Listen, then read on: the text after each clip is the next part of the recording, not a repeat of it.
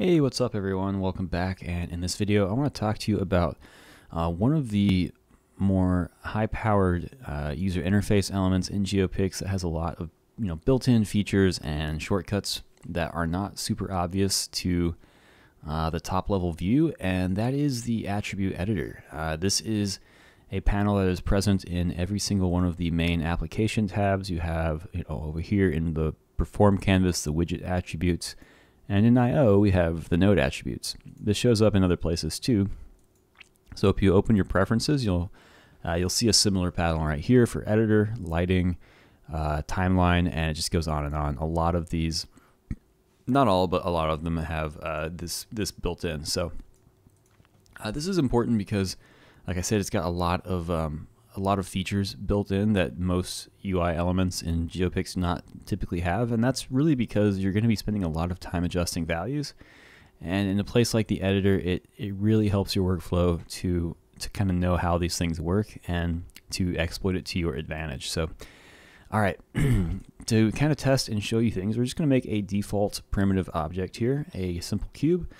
And we'll just dive into the parameters over here and start talking about things. So the majority of this video is really going to be about value parameters because, to be honest, the other stuff is pretty straightforward. So we have buttons, we have menus, and you can drag menus as sliders. Getting ahead of myself a little bit here, but yeah, we have a lot of different parameters, but the ones that we really want to talk about are the value parameters, and we're going to spend a lot of time up here talking about those. So, okay.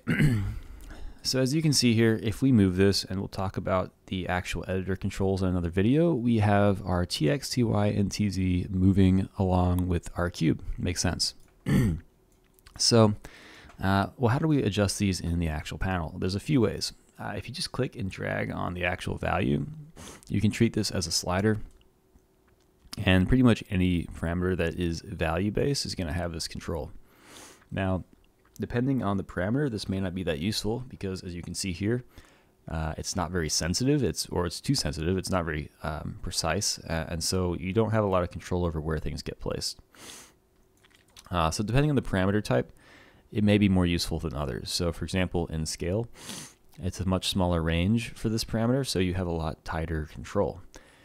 So it really depends on what it is you're setting and just what its built-in range is.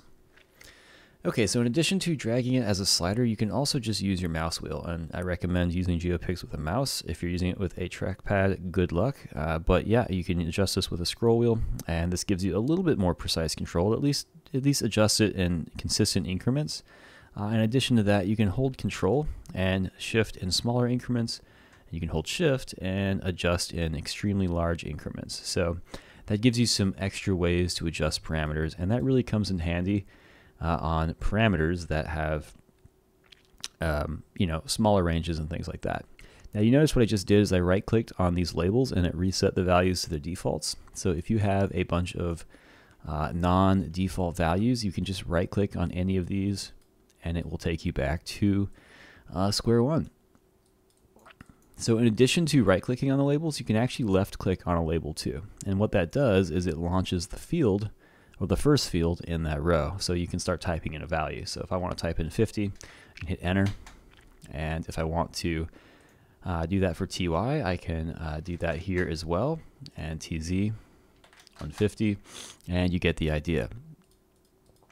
You can also double click on a field, and that's going to launch the, you can double click on a slider, and it's going to do the same thing. It's going to launch that field for you. So if you can type in 50, you can hit tab, and you can go to the next one, and you can go to the next one, and so on and so forth. Pretty standard stuff. So in addition to that, since we're on the labels, you'll notice that we have these question marks hovering, and this is not so much an adjustment technique, but it is very helpful. So if you see these and you don't know what a parameter is or does, or you just want to know more about it, click on it, and it's going to tell you whatever I have currently entered for that.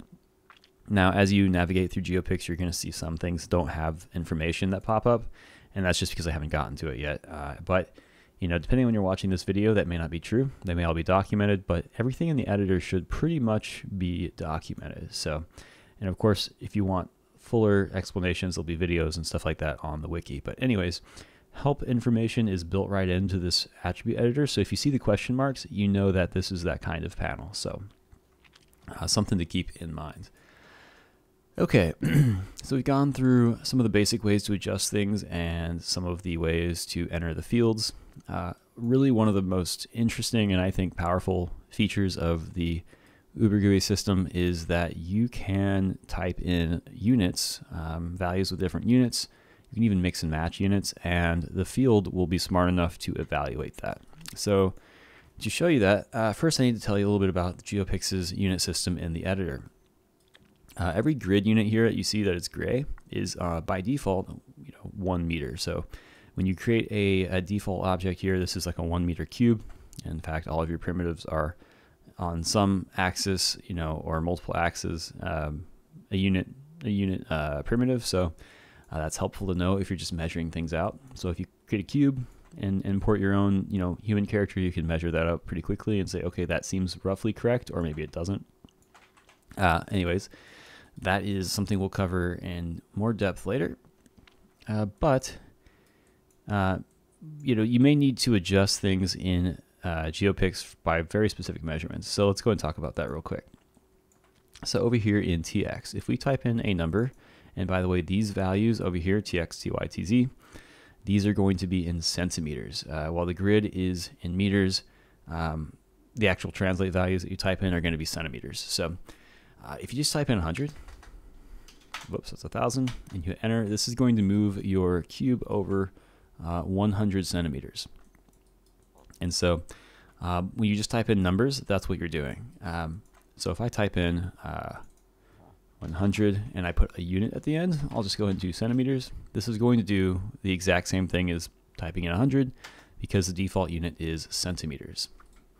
Okay, so if I type in 1 and I put m at the end, it's going to be smart enough to know that I'm talking about meters, and it needs to convert that to centimeters. So if you do and type enter, it's going to give you 100 as well. So this is very helpful. But if you're not using meters or centimeters or metric in general, you can also use imperial. So if I type in 1 inch, it's going to scoot it over 1 inch, 2.54. That might look familiar. If you type in 1 YD, it's going to move it over a yard.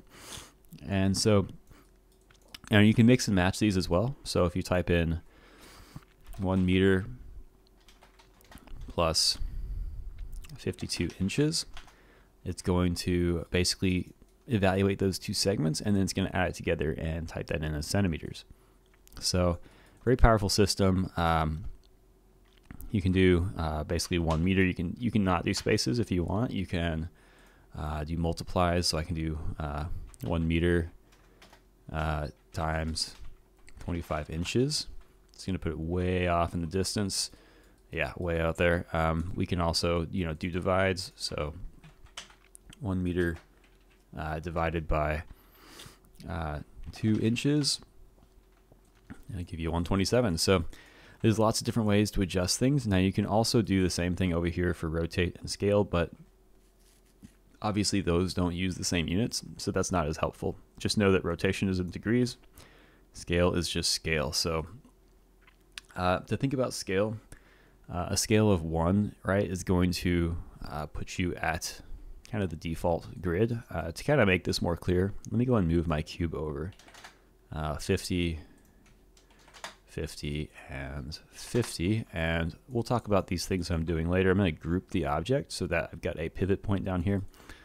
So all right, we've got a 1 meter cube. As you can see, it's basically going 1 unit on the grid.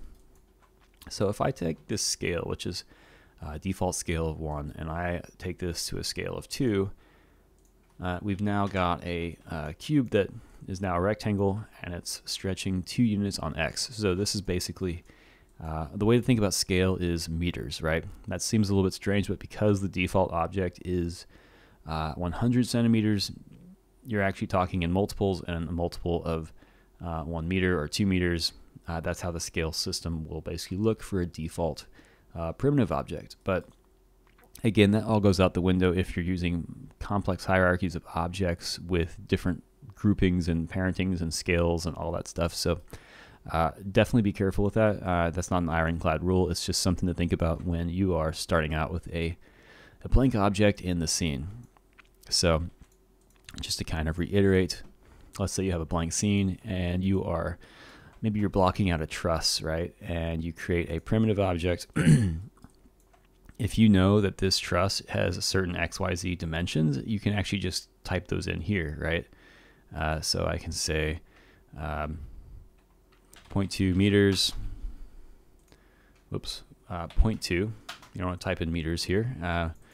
Maybe this will be 1 and 0.2, and you could basically be sure that this is 0.2 meters, and 1 meter. So anyways, we'll talk more about that stuff later, but that is kind of a rundown of how to use the meters and various measurement systems built right into the Uber GUI. And that pretty much sums it up. The one last thing I'll go ahead and mention here, and that is the name parameter. Naming in GeoPix is somewhat restrictive. You can't just name it with any kind of character. So if I type in some space cube and I press enter, you're going to notice that the space gets replaced with an underscore. Same thing if I do some :cube. Doesn't like that, it's going to put an underscore. So really, it's best practice to just get in the habit of keeping your name simple anyways. Now, not all parameters that are string based force this on you, right? Some things do not. So to kind of show you an example of something that doesn't care, let me create a fixture.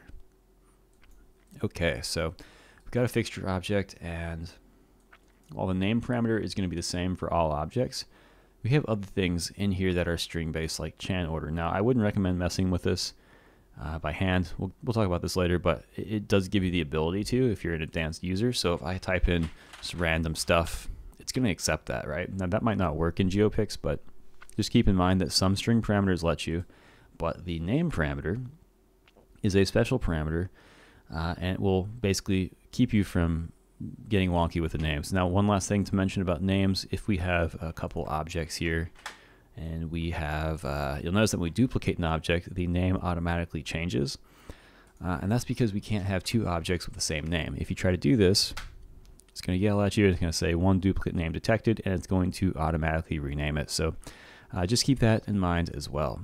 Even if you have things grouped and separated hierarchically, you're still going to have separate names within the editor and within the IO tab, and etc., etc. So, okay, well, that sums it up for this video. Thanks for watching. I hope that was helpful, and stick around for the next one.